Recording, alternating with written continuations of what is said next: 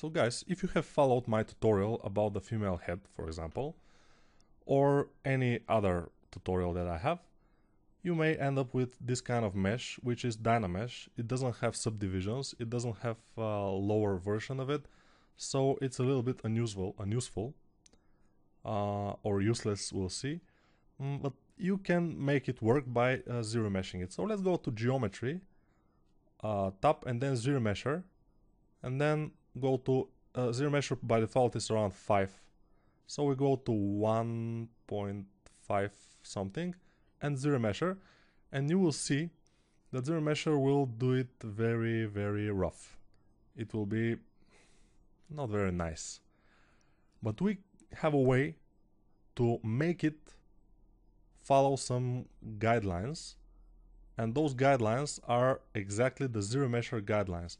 So you can see our polygons now, they're not looking good in this area, here also bad, here. In the nose area it's very nice, but only then, only there. The other areas are just crap. So the nose area is pretty much almost perfect. I'm just amazed. But the other areas, no. So we Control Z and we go to ZRemesher brush. I'm now at it, but I will show you how to get it there. So let's go to a standard brush and then go to B for brushes, Z for ZRemesher brush, and then ZRemesher guide brush, which is R, you can see here. So B, Z, R, and we go to ZRemesher brush. Make sure your brush size is small, and then, like mine, not like this, but small. And then we start following the shape of the mouth, a little bit like this, then a little bit like this. We are just making some loops around the mouth, which is very important, because this will make sure that this will be okay. Here we have a problem, because if you pass through another loop, near another loop, closer than the diameter of your brush, the loops will start to collide, so you have to not do that. Okay, we have made the loop for the mouth. Let's make a loop for the eye, and try to not make the loop too sharp, because if you make it sharp, probably it will be a problem. Let's see if it will. Okay, now it's nice. I will make another loop here around the eye. I want to make sure that the geometry around the eye will be good for animation, for example, and that's why I'm making these loops mostly. Hopefully in the nose area it will make it as it was before, but I doubt about it, because I doubt it because now we have this these guidelines that it will follow in the areas that it has to follow them, and in the other areas probably the things will change a little bit. But if we make it like this, okay, let's make one here and one here, just for fun. And let's try now ZRemesher. Our curve strength is 51, by default it's 50. So this means that ZBrush will follow the curves that we have made 50%. So it will follow them, but sometimes not exactly. Which is unfortunate, but let's see how it will handle this. And I will tell you what we will do. Sometimes this will be very nice. Sometimes we will have few problems, but these problems, it will be very difficult to make sure they work in ZBrush. So probably you should go in some different software and fix them, but basically it will make it look relatively nice. Now, for example, our poly count is pretty low, so it has made here a problem. In the mouth area is probably fine, but in the nose area is not. So I'll Control Z and try to force it to make in the nose area some loops like this, and another one here probably. Or if you want to delete a loop, you just have to Alt drag above it, so it will delete it. I will try to make some loops here for the nose also. One thing here, just to show ZBrush where we want our polygons to go. I want this. Yeah, basically you have to know where your polygons, where you want your polygons to go. But still, if you follow these guidelines that I'm making now, if you do them similar, probably you will be okay with this. So this should be fine, but let's see. Let's make it like this and then go like this. Just a little bit, and then try again ZRemesher. If something bad happens again, first we will increase the target poly count, which now is 1.5, which is 1.5k polygons. It rarely is doing this. It's making them at least double that. Yeah, it's aiming for that. Ooh, now it looks pretty nice. So it's relatively good, except for this part of the eye here. This part of the eye is also not super nice. The nose is relatively nice, and we have all the forms in the other areas. The chin doesn't have enough polygons probably, but I don't know if we can fix that exactly. But other than that, it looks much better than before. So we can try to do one more thing. Just Control Z, increase poly count around almost 2, and then go and increase the curve strength to around 70, for example, and ZRemesh, and whatever happens, we will accept it, and I will show you how to project what you have done before from Dynamesh to the low poly and make subdivisions of this Dynameshed head. So now it looks pretty nice. It has some issues, but they are minor. So we will do this. Duplicate this.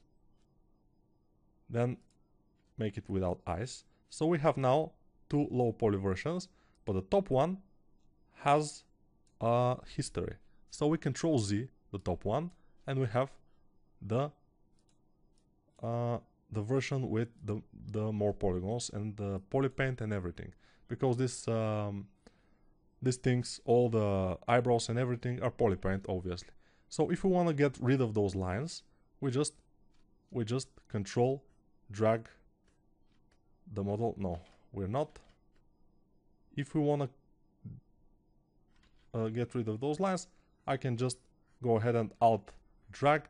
There was another way of getting rid of them, but I just don't remember it. So now we got rid of them. I think it was just by clicking. Yes, just by clicking without any other thing, just clicking on it, and everything will disappear.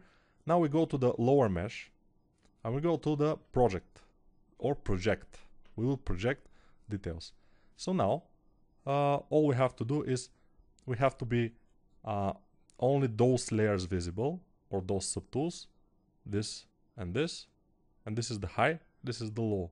We are now on the low, and we can see the high is also visible, but we are on the low. So we go to project all, but first Control D, which will make a subdivision, and then project all. It will ask us if we want the poly painting, and we'll say always yes. And now you can see it's going somewhere. So Control D again, and then project all, and we'll have a little bit more detail even. And now Control D, and we don't need to project in this case because our head is not that much polygons. But if we had some kind of pores or something, we can project even that. So it's pretty nice. Now this one is 272,000 polygons, and this one is 300,000.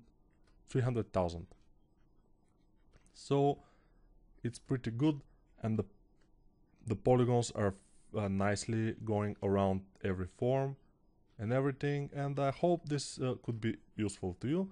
Of course, this is an issue here we have, which we had to think about before we start reprojecting. But yeah, whatever. Now it's impossible to fix. Now, of course, it's possible. Everything is possible. But the thing is that this tutorial was just to show you how you can easily make it. And now we can make even. We can hide this, and we can make a low poly, not low poly, but UV coordinates, for example. How? You can go to Z plugin and dock this here, then UV master, and then we can most of the time I work on clone, but now we'll try to work exactly on this model. So we will just unwrap. Let's see what happens. So flatten will show us, okay, so work on clone, flatten, and this is our unwrapped head, which doesn't look good. So we will unflatten and we will try to work on it a little bit more. So first we will enable control painting, protect. We want, when you click protect, you will start to draw, and we want the face to be protected so it won't have seams on the face. So I will try to protect the face mostly.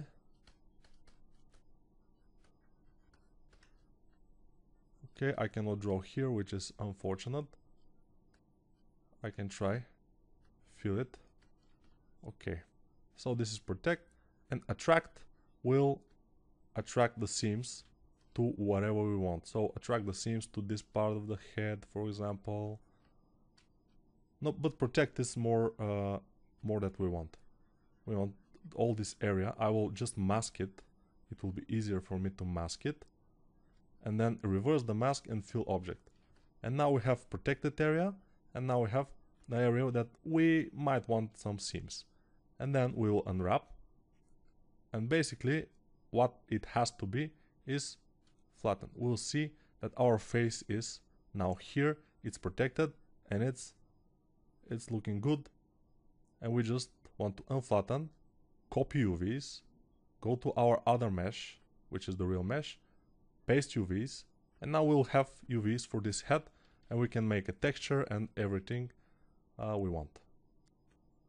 So this is the base. Let's see the eyes fitting perfectly. We have low poly. You can put this in max. It's how many polygons?